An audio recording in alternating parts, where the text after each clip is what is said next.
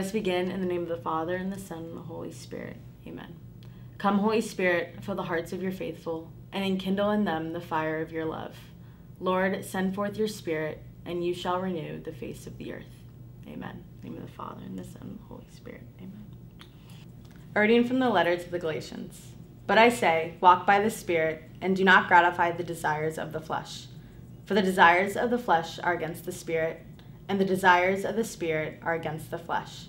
For these are opposed to each other to prevent you from doing what you would. But if you are led by the Spirit, you are not under the law. Now the works of the flesh are plain: immorality, impurity, licentiousness, jealousy, sorcery, idolatry, enmity, strife, anger, selfishness, dissension, party spirit, envy, drunkenness, carousing, and like. I warn you, as I warned you before, that those who do such things shall not inherit the kingdom of God. The reflection for the day. The wisdom of the flesh is the love of pleasure. This is the wisdom shown by the worldly wise who seek only the satisfaction of the senses. They want to have a good time.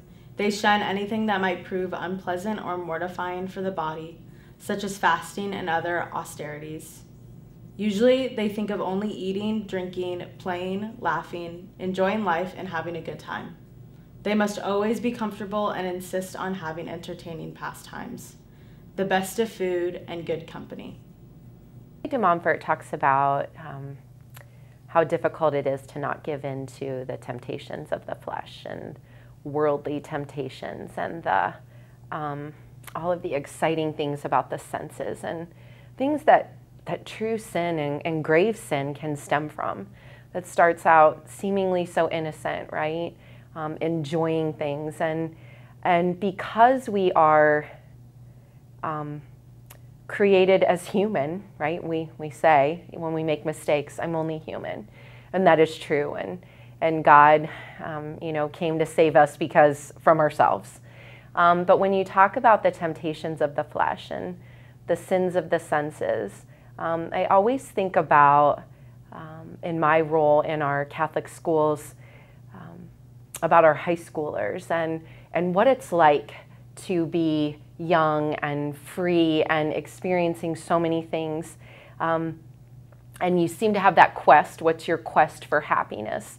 And I think it's so easy in our culture today because of all of the pervasive noise that's just at us all the time.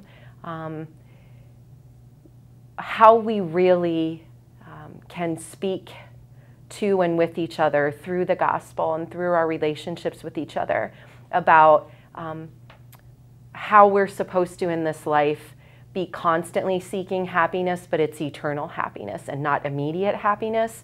And it's so hard, even for me at this stage in my life, where I'm not a high schooler anymore, to remind myself of those things of, what am I doing today? I want this kind of coffee today, and that's an immediate pleasure to me. And while that's not a huge thing, is there something that I could be doing? Could I be fasting from that? Because what is going to put my eye on the ball of resisting those immediate temptations? For me to do the work today that furthers me in my life and in God's plan for me, so that I get the eternal reward.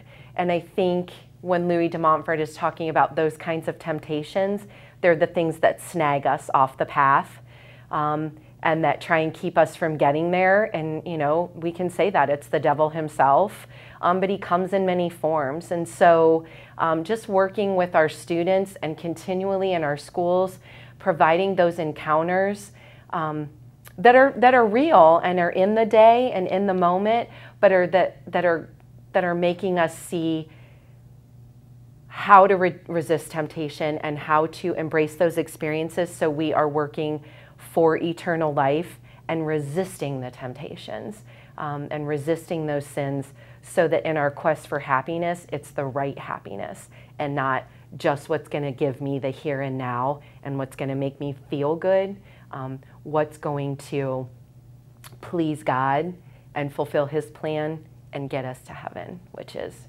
really why we're here every day. In the name of the Father, and the Son, and the Holy Spirit. Amen.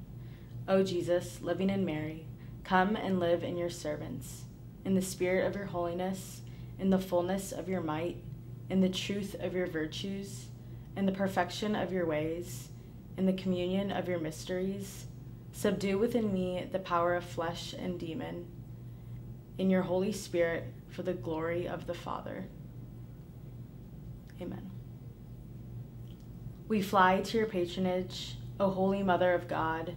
Despise not our petitions and our necessities, but deliver us always from all dangers, O glorious and blessed Virgin. Amen. In the name of the Father, and of the Son, and of the Holy Spirit. Amen.